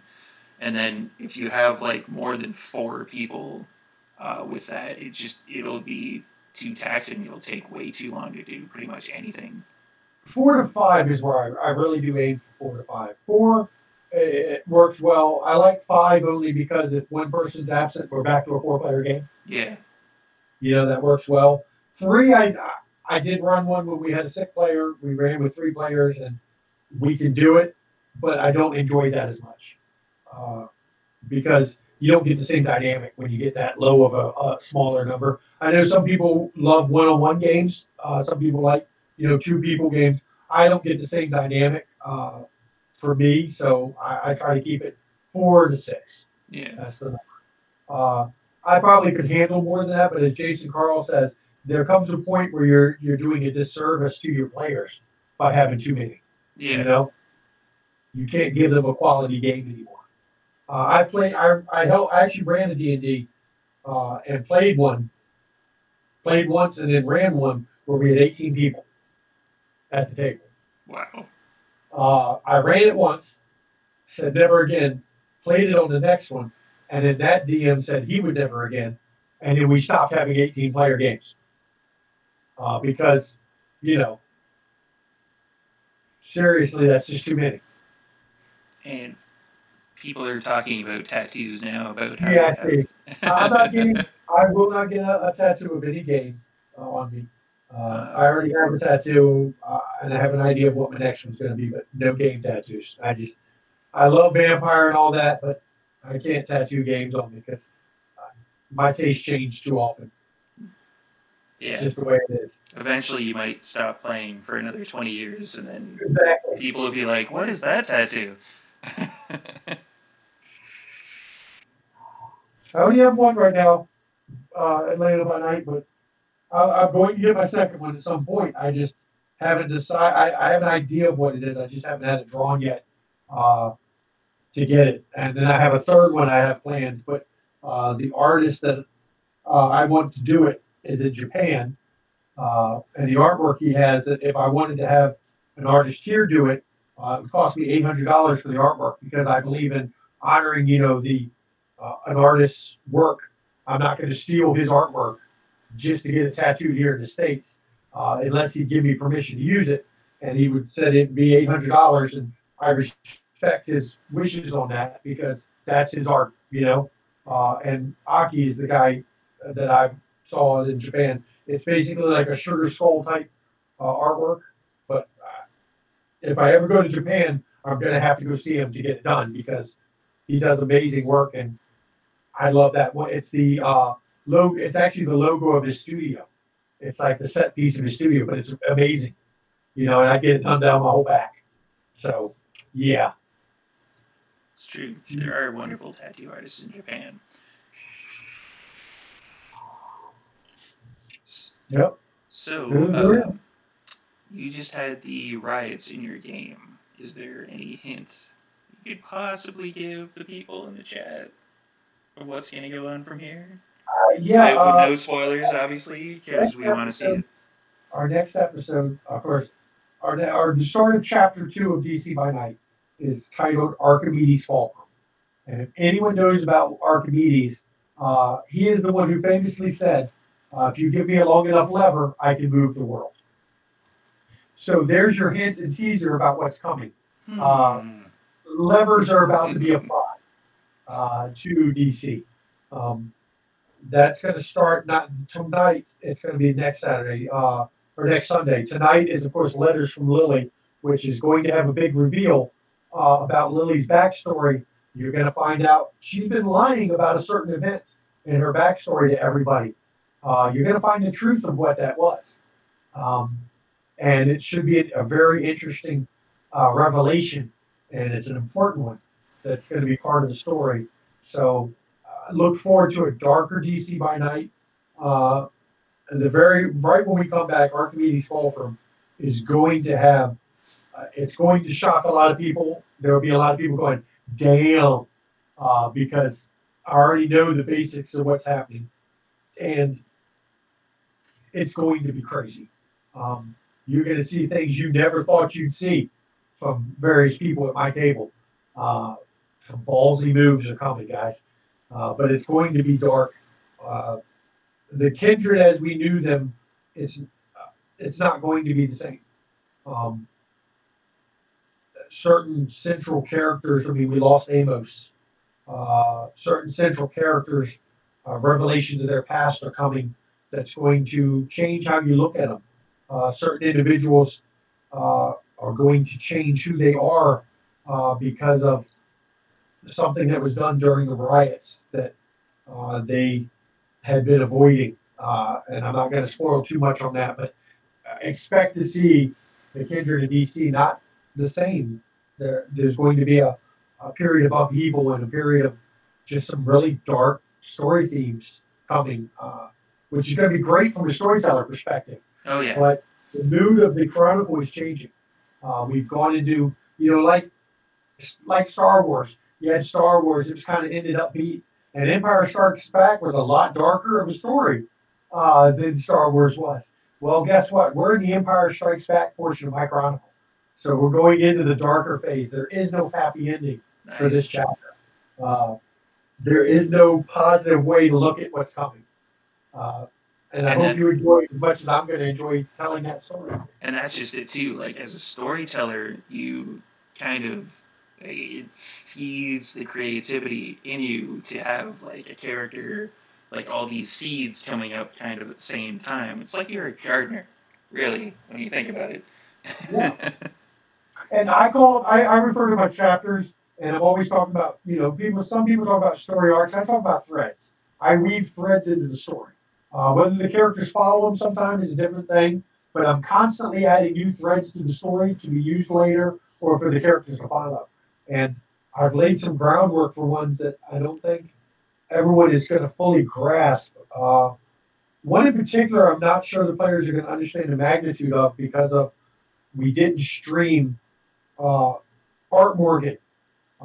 He is the hippie gangrel that, wow, man, like, yeah, that's like crazy. That's like heavy, man. Karma wave. There was a scene I love that character. He's great. But we did a stream where he talked about why he is that way. Art Morgan, for those that don't know, was embraced in 500 AD. He is the brother of Xavier, the gangrel Justicar, the older brother of Xavier, as a matter of fact. And this is canon to vampire, as a whole. It is canon. This is who he is. And Xavier chose to become the hippie. He saw what elders became. He saw what, as you aged as a vampire, what you turned into, what you did, what you became. And he didn't want to be that way. And so he made a conscious choice to have his head altered by Mr. Dorian Adams to become what he is now so that he wouldn't be like the others. Okay. But what happens if that slips? What does Art become? What if the wall crumbles? Whoa. Exactly. What does Art become? A vampire who was born in 500 AD, a gangrel, brother of Xavier. And anyone who's read Vampire Lore knows what Xavier was and who he was and how he acted. Xavier helped kill Karsh. I mean, this is not a kindred that played games. And this is the older brother. Yeah, he's a vicious bastard. Right. So what happens if the wall and the careful personality, the mask that Art has built, begins to crumble? That will be explored in the next chapter. It's going to make a dark story. Yeah. Because you're talking about a vampire that is very, very powerful. It doesn't matter his generation. The age alone ensures power. Yeah. That's what I really love about V5, where they put the blood potency and the generation and mashed it all together. It was fantastic, because I really liked that part of Requiem. Most of the rest of Requiem... I like the hunger pool, too. Yeah, the hunger dice is amazing. The whole hunger mechanic was... it changed vampire your blood from a resource management game to a risk management game. Yeah. And I think it adds a lot to the story where you're debating, is it worth risking the beast to roll again? Roll that round. Because that came up like a fair chunk in even my last session, where Kelly was like, do I want to scry this guy's soul? No. We gloss over the hunting part. We use the default pools for the predator types most of the time. Yeah. We don't really role play it out when there's a failure roll. But being able to do that, you still got to find time to hunt. So you're still risk managing, because most of the time you can't take a break to hunt. So you're risk managing. Do I get hungry? Do I risk it? Yeah. You know, do I go to Elysium with 300? You know, Probably is not it a good worth? idea, but I mean, you can't use powers, but you can't use powers you get caught using. that's true. Because really, what Elysium boils down to is you can do whatever you can get away with. You know, if you're powerful enough, you can get away with more than others. So yeah, I love that. I love the combined blood pool or humanity and or not humanity, generation and blood potency. That's great because before all that determined where you were your was your generation. You know, Yeah. And and then you could now buy it as a background for like, and now it's both. You yeah, could be one generation but have a blood potency pretty high, or you could be a high generation with a low blood potency. yeah, So there's a scale in there that wasn't there before. Generation isn't the end all be all of who you are as a kindred. So that's great. I love that feature. I Um, love that they took it over from Requiem because Requiem, like as a game system, it was painful. I don't know if you have much experience with I Requiem. read the book halfway before I threw it down and discussed. Yeah, yeah, it's there's a lot of people online that still like Requiem, and hey, you do you, right? But it's not really like No if problem. Play what you want to play. yeah, yeah, exactly. And then it's like, but on the flip side of that, for me personally, just as my opinion, it's just like if I open up a rule book, like I have, you know, throw it up here for the people who watch it at home. This may or may not pop up in our chronicle at some point. It's the Apocalypse rulebook. It's it like if I open this book, I want to flip to page 20 and see this particular rule, right? But with Requiem, it was just sort of like a scattershot of V5 has a little bit of issue with that too. But through a some of the bunch. rules are harder to find than others. But That's more of a overall, layout issue, really, than yeah, anything so else. it's a little difficult at times. But Like I find the I, merits and flaws or yeah, the merits and backgrounds or whatever to be a pain in the ass to find. well, and actually, I don't have my handbook where I can reach it. It's at the other side of my table. But I actually stuck tabs. There's little folder tab things. Yeah, I've stuck into my book all the way around the rim of the pages and wrote down because I use them. I put the merits and flaws are just one little tab I can lift to open straight to. Discipline straight to it. I've tabbed my whole book that way, yeah. uh, which works great for me because then I can literally just open it up. Hey, Northern Shaman, how you doing? Gangrel Shaman in the North. Is Yeah, I that see Northern Shaman in a few of the vampire streams that I watch. So, hello, Northern Shaman? How are yep. things? But yeah, so going back to your question, DC is about to be darker. Sure, we do our gallows humor, we laugh a bit. Um, we're going to have a lot less to laugh over with what's coming. I'm not going to lie. It's not going to be nearly as amusing as it has been because, well, the story's taken a dark turn. This is the Empire Strikes Back of our story. You know, this is the part where there's no happy ending. This is going to be bad. So it's going to be fun, but it's going to be bad. You know,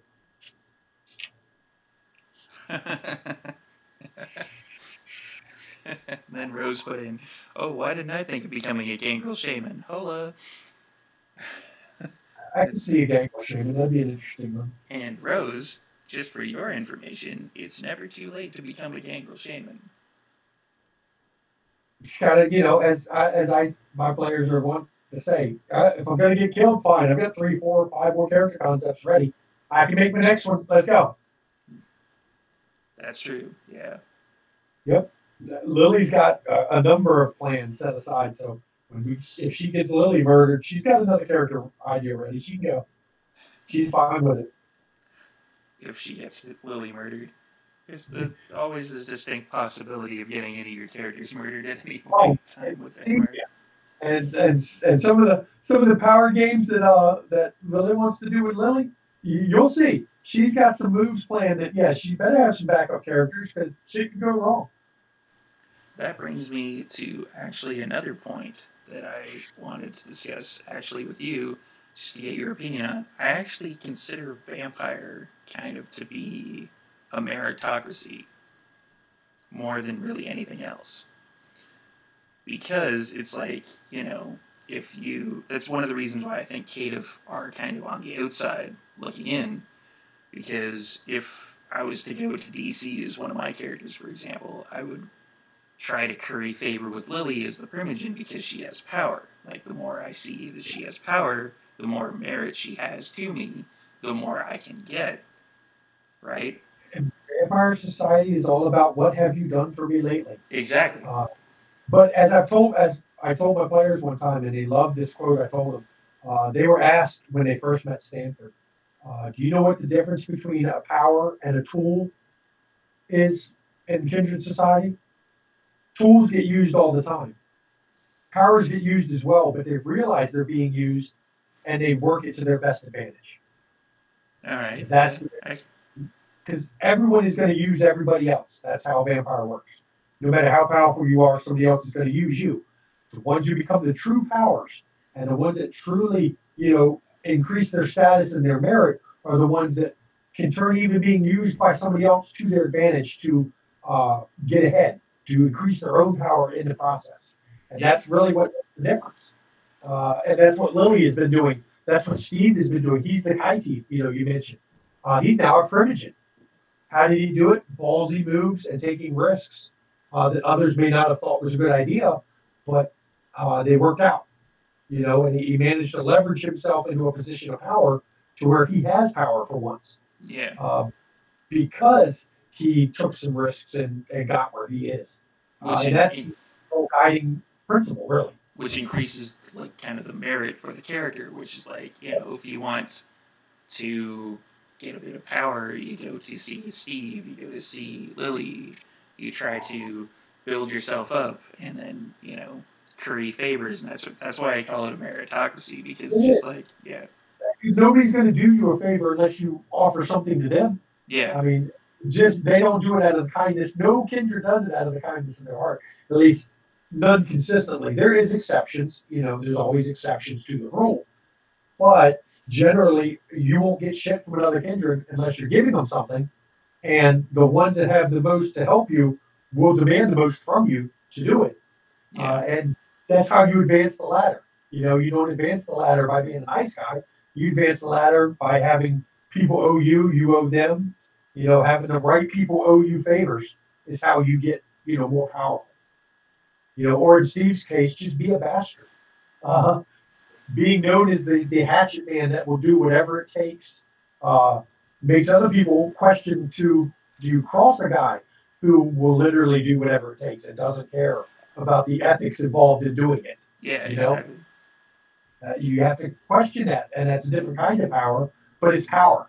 And it's, he's earned it, and he's earned that reputation. And yeah, you'd go to him if you wanted something very distasteful done. You'd go to Steve. And he could, get it done, but it's going to cost you. Yeah. And Canadian Captain America hopped on there with naturalist with the dark past, naturalist with pets with the dark past. Gangrel have lots of archetypes. That's funny. I like that. You're talking about anarchs. Okay.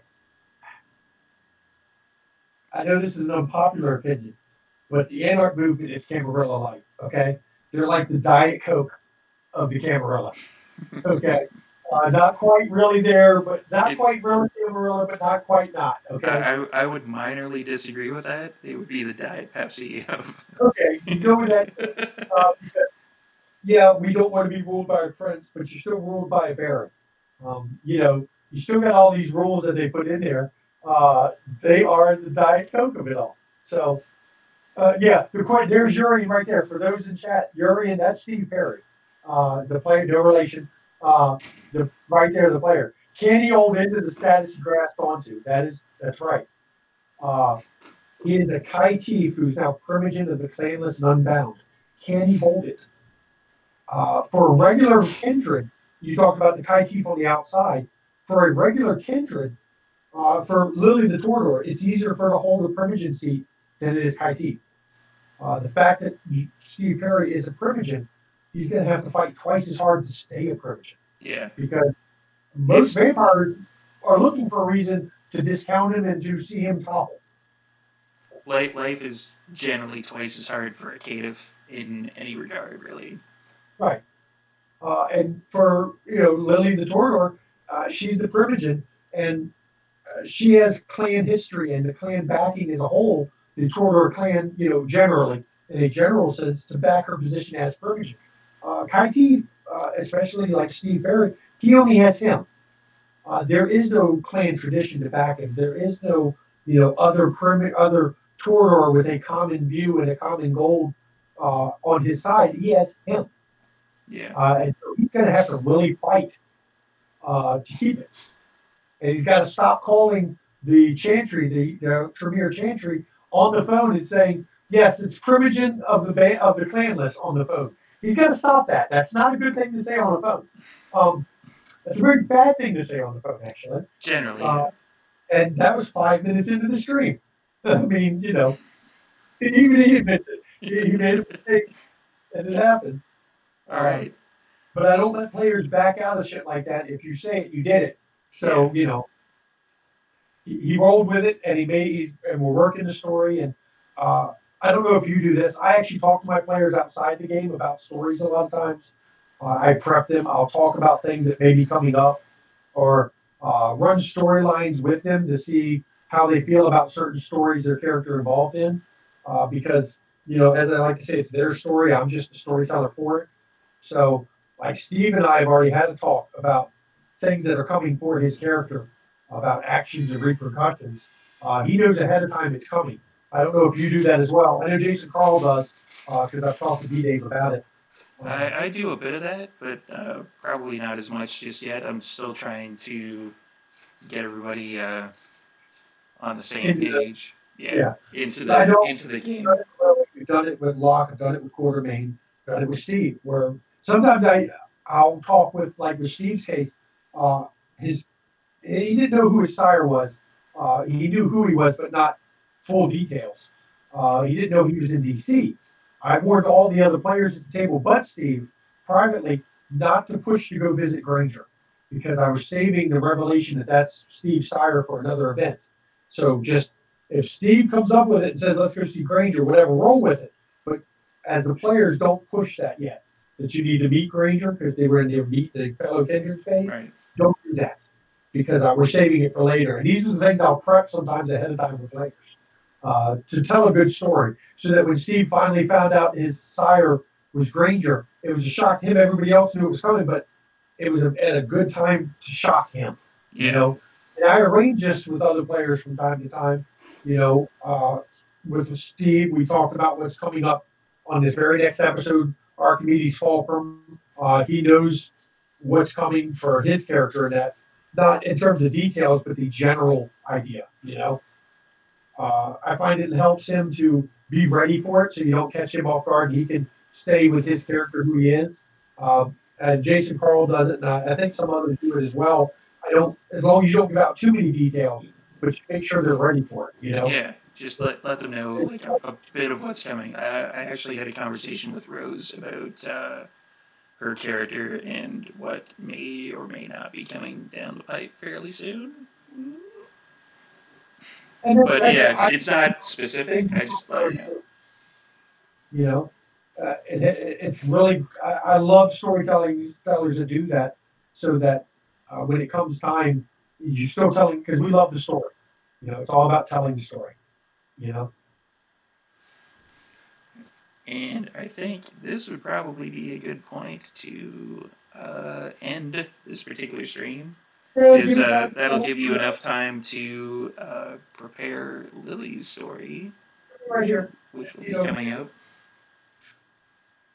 Oh, hello, Avelian. Avelin? Yeah, Avelian is one of the gaming Discord part of it. He's also on. He watches a lot of our stream. Big Macabre Derek fan as well. So Avelian, I call him my stalker at this point, because I keep seeing him in the same channels, even channels he subscribed to or attended before I did. He's stalking me there. Okay.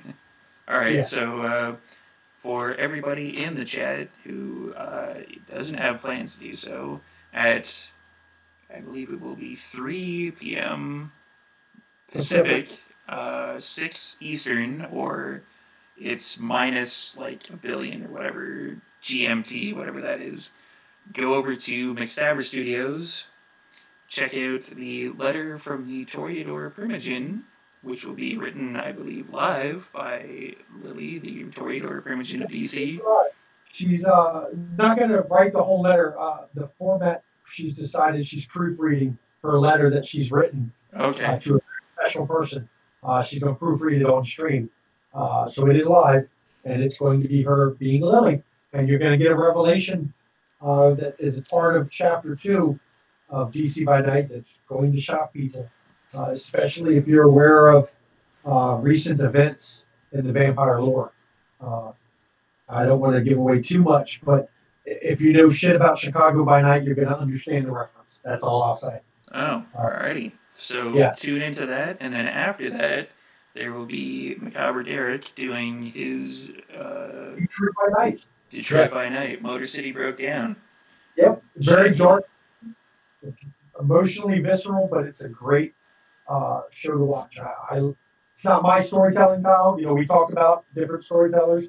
Not my style. I still love to watch it because I can learn things from him. You know. I haven't had too much of a chance to tune into it, but I'm checking out like the back issues on YouTube, and I always host it. Like I always host all the stuff. It may not be my style, but I can learn a lot by his style because different styles teach us different ways to do it, and I love watching the show. All right. So I think we are going yeah, to. everybody can pop in at 6. Yeah, everybody hop in. I will host it on mine. Check it out. If you can't pop in, host it. Mine as well. You know. Well, I'll see. Don't worry, bros. I'll be in the channel. I'll be watching Vancouver by Night next month. I'll be there. Oh yeah. All right. So thank you again for doing this. This has been a great chat. I love the idea of the Storyteller Chronicles, where you bring in different storytellers and talk about their own views, because there's not enough of those kind of shows out there where storytellers share being a storyteller. You know. Yeah. There's just not enough. We're just storytellers telling stories. Yeah. Alrighty. And at that point, thanks again. It has been a pleasure. I will be turning it off in the most unprofessional way possible. Flipping it to that, and then going over here. And thank you, everybody. Have a good night.